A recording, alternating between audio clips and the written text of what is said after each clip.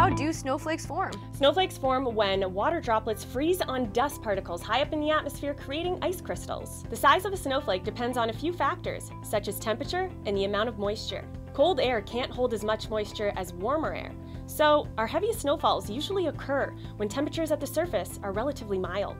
As these snowflakes travel through this warmer layer of air, they partially melt. This acts like glue, and a lot of these snowflakes start to stick together and create a large flake. If you want the fluffiest snow, you'll need dendrites to form. But what are dendrites?